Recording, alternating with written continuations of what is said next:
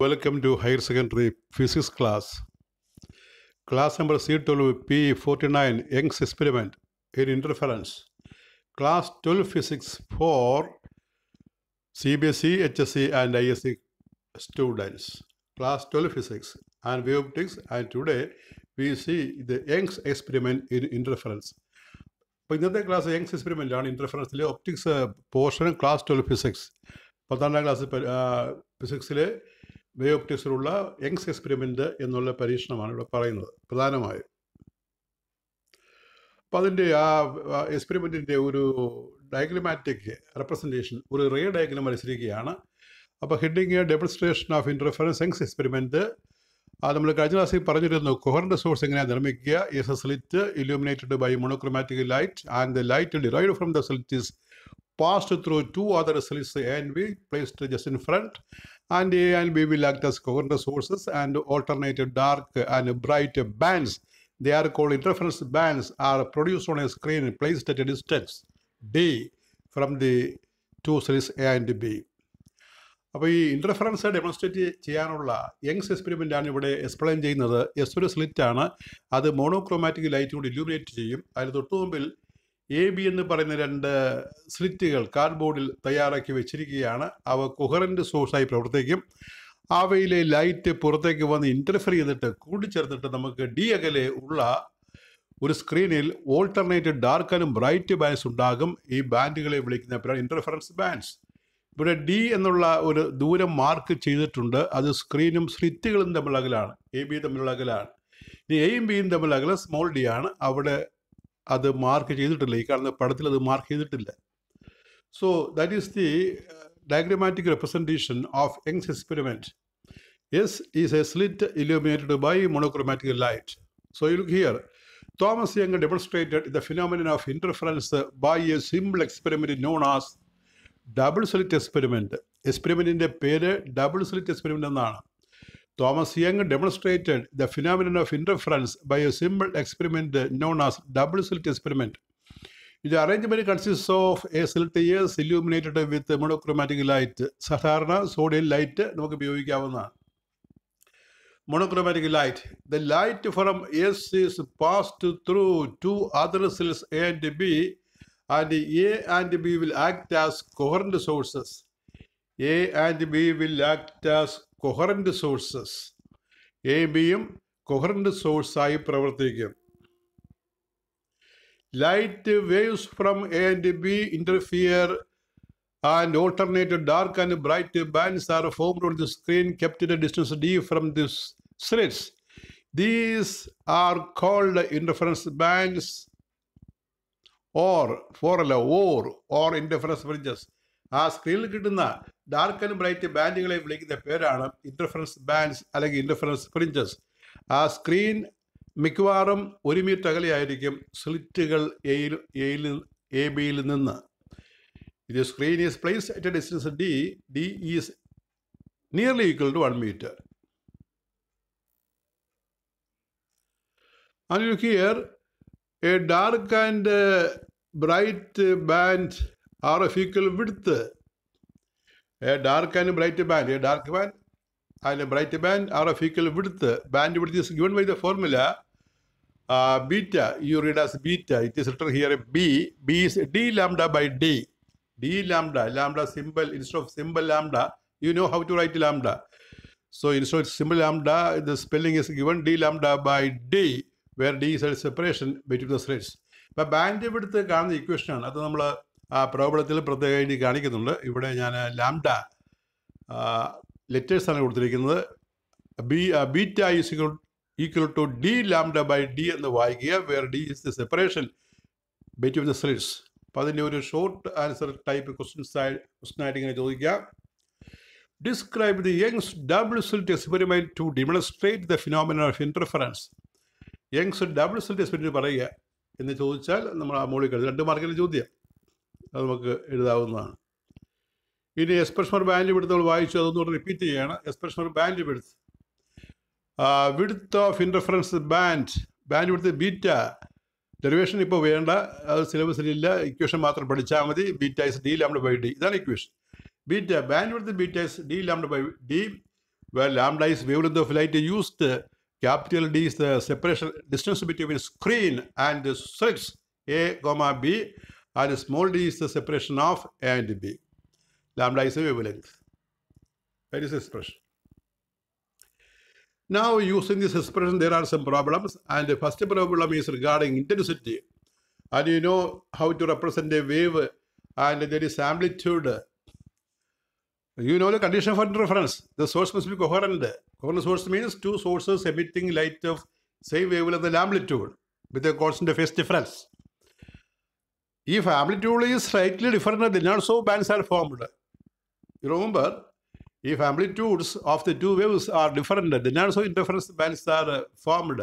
And intensity of light at a point is proportional to square of amplitude. അപ്പോൾ intensity ആംപ്ലിറ്റ്യൂഡിൻ്റെ സ്ക്വയറിന് proportional ആണ് എന്നുള്ള idea വെച്ചുള്ള പ്രോബ്ലമാണ് നമ്മൾ ആദ്യം ചെയ്യുന്നത്. ഇത് ബാൻഡ് പിടുത്തുമായിട്ട് ബന്ധപ്പെട്ടതല്ല. അപ്പോൾ ഇങ്ങനൊരു ക്വസ്റ്റ്യൻ സാധാരണ നമ്മൾ കാണുന്നത് ഈ എൻട്രൻസ് പരീക്ഷയ്ക്കാണ്. എൻട്രൻസ് എക്സാമിനേഷൻ ഇത്തരൊരു ക്വസ്റ്റ്യൻ കാണാറുണ്ട്. അതിൻ്റെ സൊല്യൂഷനാണ് പറയുന്നത്. നമ്മുടെ തിയറി പേപ്പറിലും ചോദിക്കുന്നതാണ്. ഒരു light വേവിനെ y is equal to a sin omega t എന്ന് പറഞ്ഞാൽ എ വിളിക്കുന്ന ഒരു ആംപ്ലിറ്റ്യൂഡ് ഒമേഗയിൽ ലാംഡയുണ്ട്. ഒമേഗ എഴുതുമ്പോൾ അത് എക്സ്പാൻഡ് ചെയ്യുമ്പോൾ ലാംഡ കിട്ടും. അപ്പോൾ ഇൻറ്റൻസിറ്റി ആംപ്ലിറ്റ്യൂഡിൻ്റെ സ്ക്വയറിന് പ്രൊപ്പോർഷണൽ ആണ് എന്നുള്ള ഐഡിയ വെച്ചുള്ള ഒരു പ്രോബ്ലമാണ് ആദ്യം ചെയ്യുന്നത്. പ്രോബ്ലം ഞാൻ വായിക്കാം. Two coherent sources whose intensities are in the ratio 25:16 produce interference fringes. Calculate the ratio of maximum and minimum intensity of the fringe system. അപ്പോൾ സോഴ്സുകളുടെ ഇൻറ്റൻസിറ്റി റേഷ്യോ തന്നിട്ട് സ്ക്രീനിൽ കിട്ടുന്ന ഫ്രിഞ്ചുകളുടെ ഇൻറ്റൻസിറ്റി റേഷ്യോ ചോദിച്ചിരിക്കുകയാണ്. സോഴ്സുകളുടെ ഇൻറ്റൻസിറ്റി റേഷ്യോ തന്നിട്ട് സ്ക്രീനിൽ ഉണ്ടാകുന്ന interference pattern bands അവയുടെ intensity ratio ചോദിച്ചിരിക്കുകയാണ്. നിങ്ങൾക്കറിയാം bright ബാൻഡിന് കൂടിയ ഇൻറ്റൻസിറ്റി ആയിരിക്കും. അപ്പോൾ അതിന് നമ്മൾ ആ വേവ് ഇക്വേഷൻ രണ്ട് സോഴ്സിലെ ഇക്വേഷൻ നമുക്ക് പറയാം. y1 is a1 sin omega t, y2 a2 sin omega t. ഇവിടെ നമ്മൾ ഫേസ് ഷിഫ്റ്റ് എടുക്കുന്നില്ല, ഫേസ് ഡിഫറൻസ് എടുക്കുന്നില്ല. രണ്ട് സെപ്പറേറ്റ് വേവിൽ നമ്മൾ കാണിക്കുകയാണ്. Amplitudes R slightly different. Then also interference pattern can be seen.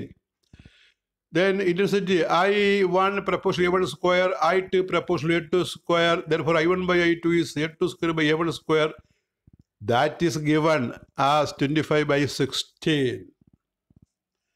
So you take root A1 by A2 is 5/4, or A1 is 5/4 A2. That you remember. Now we find the intensity ratio of the fringe system. ഓർക്കുക, സോഴ്സുകളുടെ intensity തന്നിട്ട് fringe system intensity ചോദിച്ചിരിക്കുകയാണ്. രണ്ട് ഇൻറ്റൻസിറ്റിയുടെ കണക്കാണ്.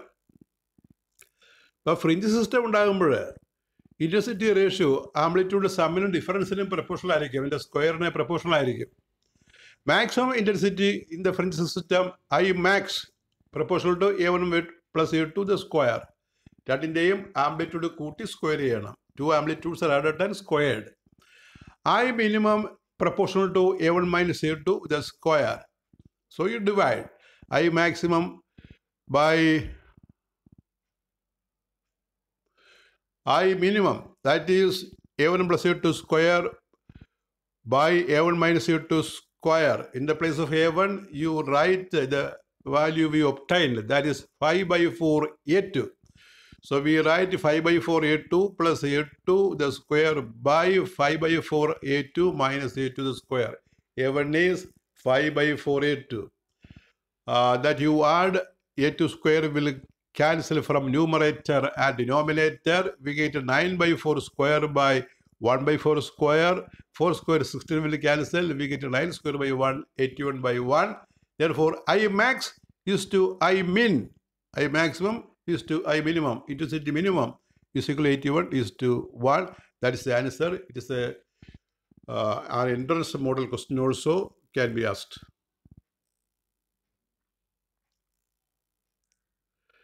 Next problem.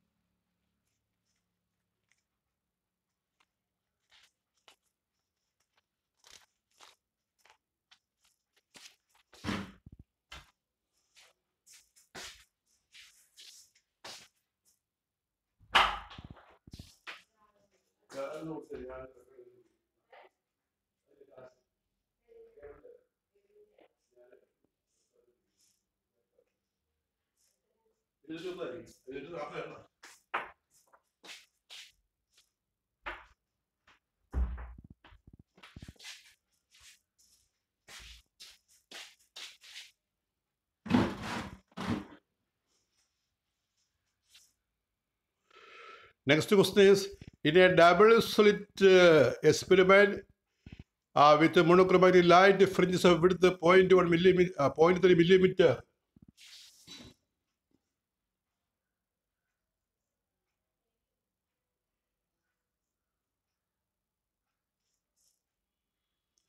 0.3 millimeter are formed on a screen when the screen is moved 25 centimeter from the moved by 25 centimeter, fringes of width 1/3 millimeter obtained. What is the wavelength of light used if the slit separation is 5 millimeter? You look here, in a Young's double slit experiment with a monochromatic light, the fringes of width 0.3 millimeter are formed on a screen. When the screen is moved by 25 centimeter, fringes of width 1/3 millimeter are obtained. What is the wavelength of light used if the slit separation is 5 millimeter? So we know beta, in the first case, beta 1 is equal to d lambda by d1 lambda. In the first instance, we take as d1 lambda by d, and beta 2 is d2 lambda by d, dividing beta 1 by beta 2 is d1 by d2. Beta 1 is given 0.3 millimeter, 0.3 into 10 raised to minus 3, and next is 1/3 into 10 raised to minus 3, beta 2.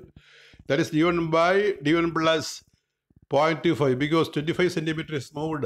The screen is moved 25 centimeter. 25 centimeter is 0.25 meter. So we get, on division, we get 0.9.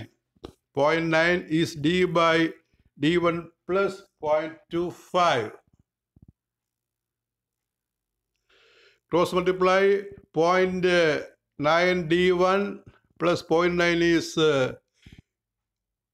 into 0.25 is equal to d1, 0.1 d1, transposing.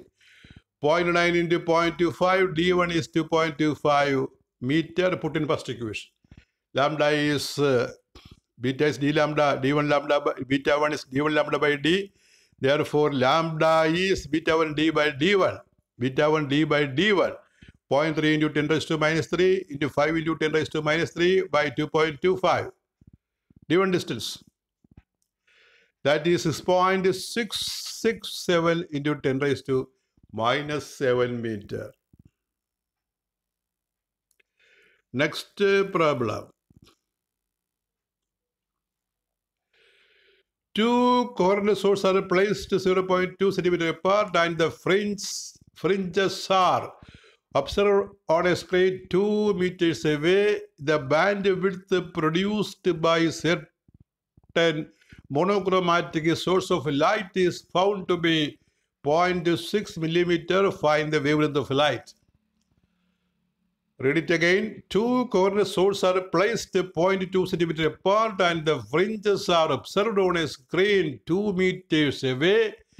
The bandwidth produced by certain monochromatic source of light is found to be 0.6 millimeter. Find the wavelength of light. ഇവിടെ lambda കാണാനുള്ള ഒരു direct question ആണ്. ഇവിടെ small D 0.2 centimetre, capital D 2 metre. ആ 0.2 സെൻറ്റിമീറ്ററിനെ നമ്മൾ metre ആക്കണം. 0.2 into 10 raised to minus 2 meter. Beta 0.6 millimeter, that we convert into meter. 0.6 into 10 raised to minus 3 meter. Beta is d lambda by d. Lambda is d by capital D into beta, equal to 0.2 into 10 raised to minus 2 into 0.6 into 10 raised to minus 3 by 2. That is 6 into 10 raised to minus 1 meter. 600 nanometer. That is 6 into 10 raised to minus 7 is 600, minus 7 is 600 into 10 raised to minus 9. Minus 10 meter is nanometer.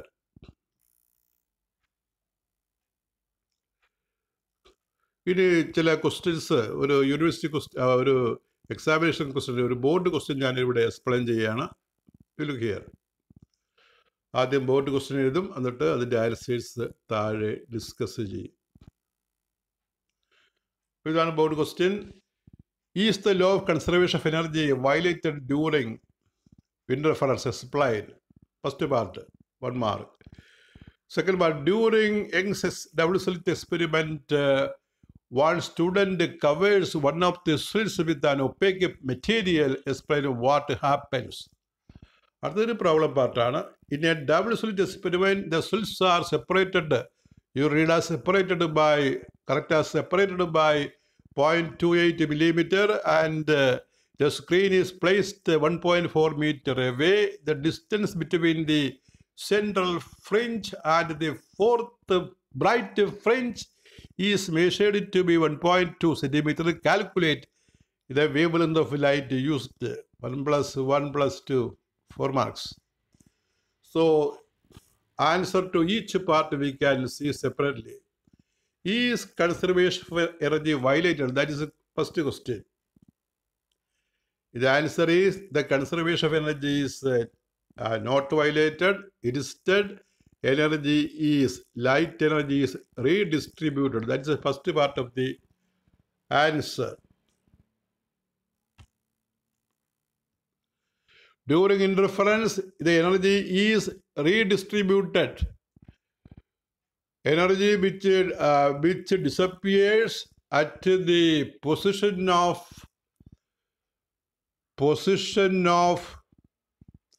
destructive interference, that is darkness, appears at the position of constructive interference, that is brightness. Dark band light, bright band സ്ഥാനത്തേക്ക് മാറും. No, the law of conservation energy. The law of conservation energy is not violated.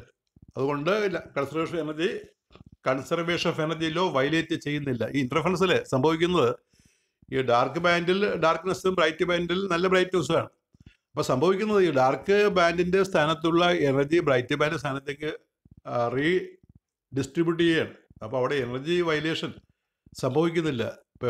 ഇത് interference phenomenal is not A violation of law of conservation of energy എന്ന് ഓർക്കുക. രണ്ടാമത്തത്, ഒരു slit cover ചെയ്താൽ പിന്നെ ഒരു സോഴ്സ് മാത്രമായിട്ട് മാറും. അപ്പോൾ ഇൻ്റർഫറൻസ് ഉണ്ടാകത്തില്ല. When one of the slits is covered, the interference pattern disappears. This is because two light waves of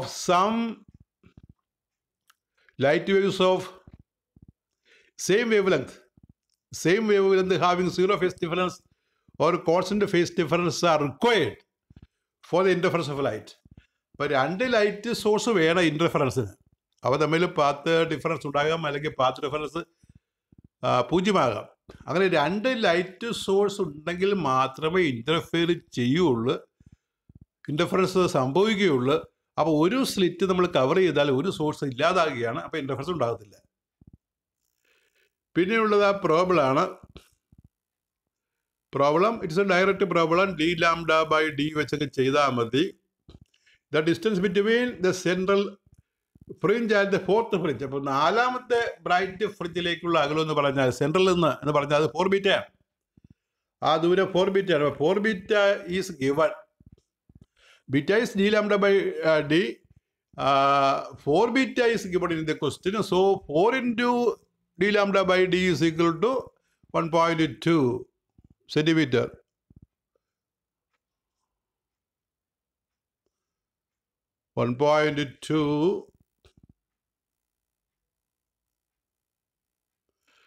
എത്ര? 1.2 centimeter.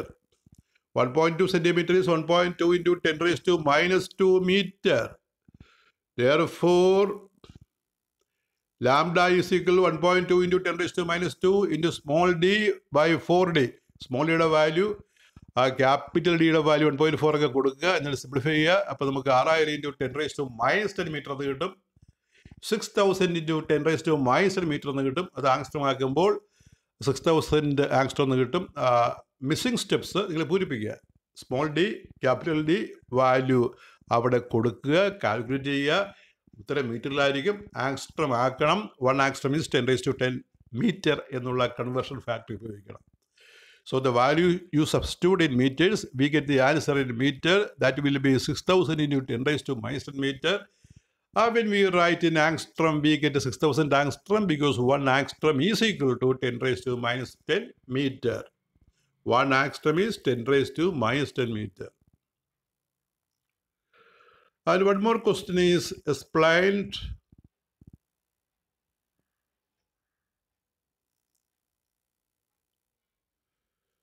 One more question is explained.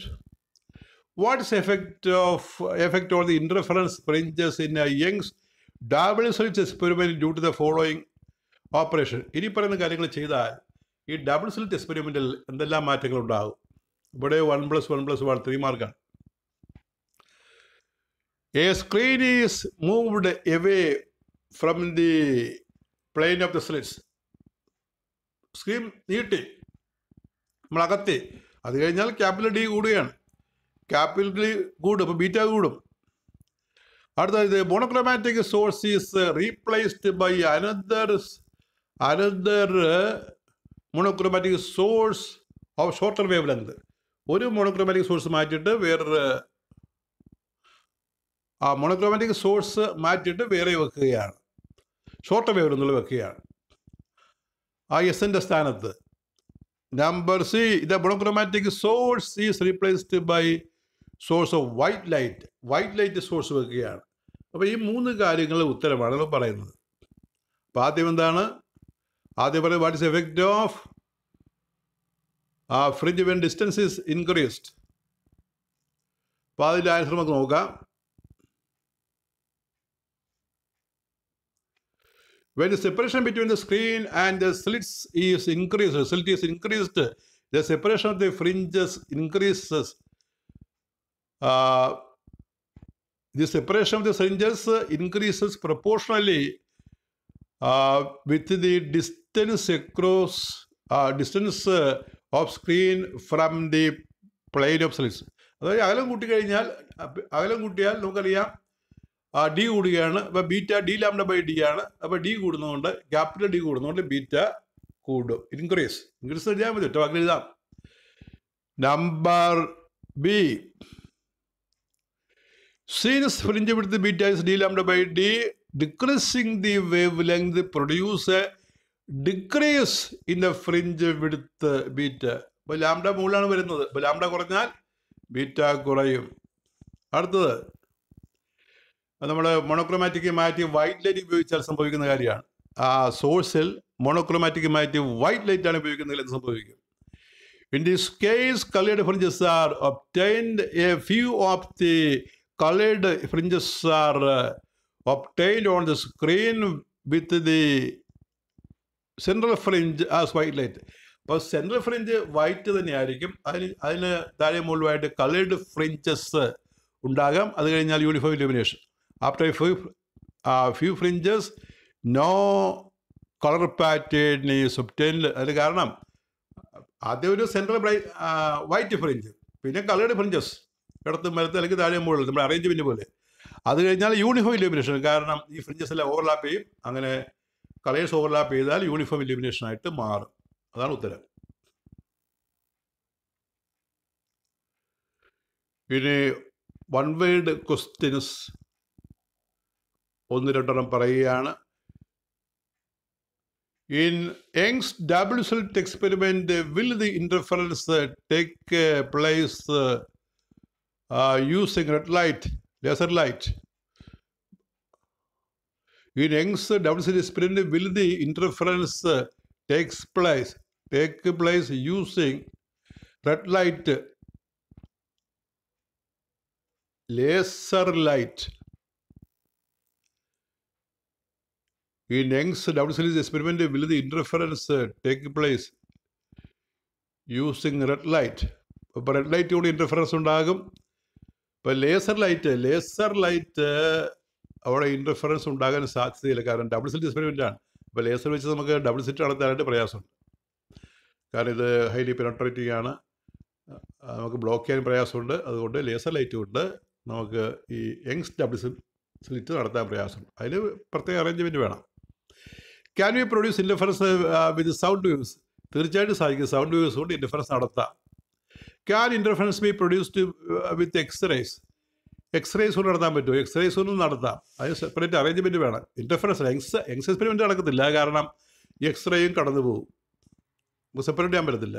പക്ഷേ ഇൻ്റർഫറൻസ് ആകും, ലേസർ ഇൻ്റർഫറൻസ് ആകാം. പക്ഷേ യങ്സ് ഡബിൾ സ്ലിറ്റ് പ്രയാസമാണ്. Can we produce diffraction using radio waves? Diffraction നമ്മൾ വരുന്നതിലേക്ക് ഇവിടെ question ആയിട്ട് കൊടുത്തിരിക്കുകയാണ്. ഡിഫ്രാക്ഷൻ പോസിബിൾ ആണ്. അത് പഠിക്കാൻ മനസ്സിലാകും. റേഡിയോ വേവ്സ് കൊണ്ട് ഡിഫ്രാക്ഷൻ പോസിബിൾ ആണ്. ഇത് അടുത്ത ക്ലാസ്സിൽ പറയുന്നുണ്ട്. One more question.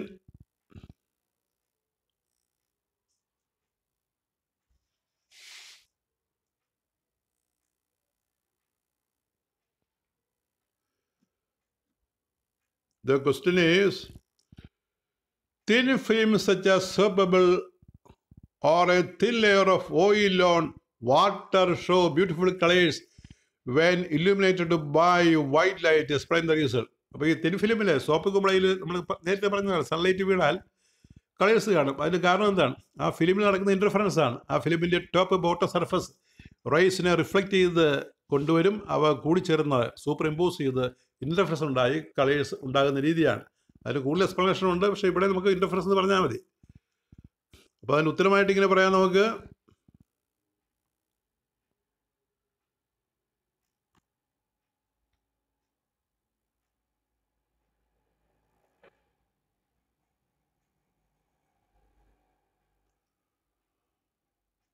അതിൻ്റെ ആൻസറായിട്ട് ഇങ്ങനെ പറയാം. ആ ഫിലിമിൻ്റെ ടോപ്പിൽ നിന്നും ബോട്ടമിൽ നിന്നും ലൈറ്റ് റിഫ്ലക്റ്റ് ചെയ്ത് വരും. അവ സൂപ്പർ ഇമ്പോസ് ചെയ്യും. എന്നിട്ട് നമുക്ക് കളേഴ്സ് ഫോം ചെയ്യും. അതാണ് ഉത്തരം.